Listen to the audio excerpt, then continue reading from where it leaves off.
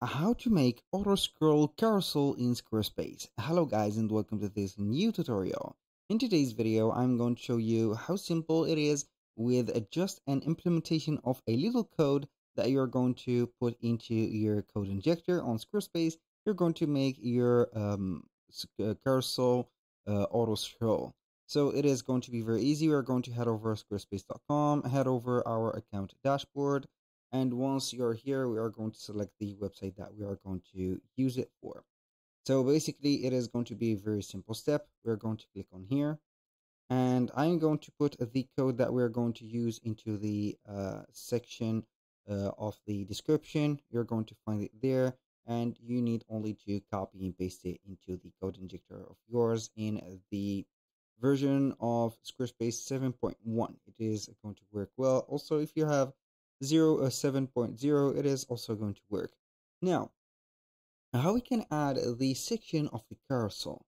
Basically, as you know, the updates that has been implemented into Squarespace have changed a little bit of the specification and also each one of the details of each one of the sections. So they have been changing everything lately.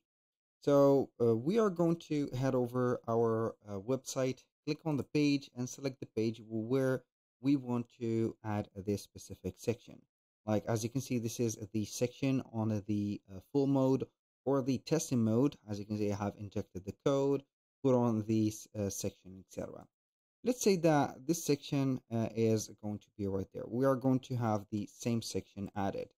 So we are going basically here to add a new section. Click on add section, and from these sections we're going to select the ones that has the let's say a property of moving on the images with, of course, having at least some as you can see here, arrows to the left and to the right.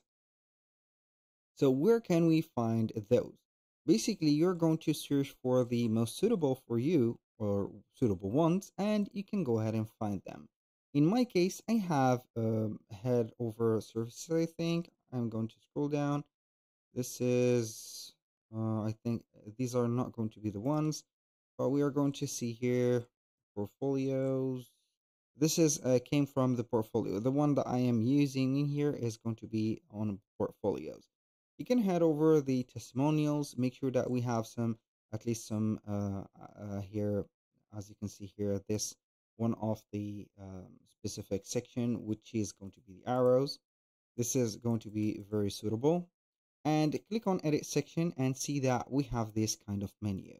So if you're not going to see this kind of menu, that means that this is not a carousel. So you can go ahead and modify the section and also the characters of it by just adding or implementing the images, and only as you can see, set up the elements. So if you're going to head over the content and head over the design, you're going to find carousel, slideshow banner, and also simple list. We're going to choose carousel only. This is going to be the work in here. As for this, it is going to be the same. Click on design. We're going to find carousel, set it as it is. Now, if you are going to begin modifying your section, go ahead and modify the section as much as you want for the background and etc. Also, you can go ahead and add buttons, for example, like that, or you can go ahead and set up the content of it. So this is the content, and for design, let's see here for the design. I can go ahead and have some more images, or the crop of the images is going to be a little bit larger, and we can go ahead and have, as you can see here, a circle or something like that, and you're going to have the original. Basically, I do not like this. As you can see, images, we have a lot of spacing between them, so I don't know if we can go ahead and arrange the spacing. Yes, we can. So I'm going to make the media as large as possible. So this is going to be it. The space between the element is going to be either large or small. So I'm going to let it as it is. The slides, I'm going to put the elements or the gap. This is the vertical gapping. The space between slides, I'm going to make it just like this. So I'm going to make sure that we have at least, as you can see, the slides going okay.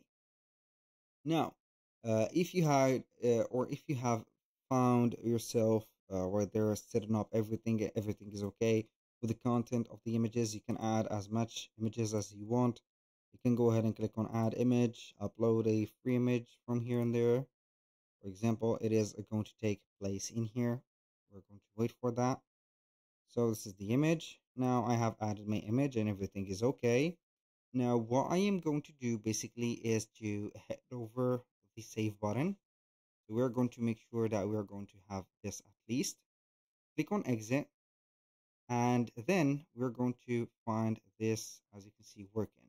So the code is going to work for either of the pages. I'm going to show you here how we are going to make it work. So basically, without the code, we're going to click on save. You're going to see that the images are going to be fixed, or the slideshow will not work automatically but manually for that and for this. Make sure that you're going to understand this, because the code that we're going to implement is going to be working on only one of the two choices that you have in here, not for all the carousels, but only one of them. How to implement the code? We're going to choose the page that we have implemented the slideshow or the carousel on it. Click on the settings or the gear icon, and we're going to head over the advanced menu of it. So as you can read here, page header code injection. You can head over the code injector in here, or you can head over the website tools and set up your code injector. Now let me show you the code. This is the code. As you can see, it is going to be a little bit of a complicated code with the brackets, with the parentheses, the points, and everything. But I assure you that you only need to copy and paste that code, and it is going to regulate itself. Now, the only thing that you can know, or I'm going to let you see, is going to be the timing. And also for the function that the play in backend, you can go ahead and make it false if you're going to turn it off or turn the feature of the auto slide off.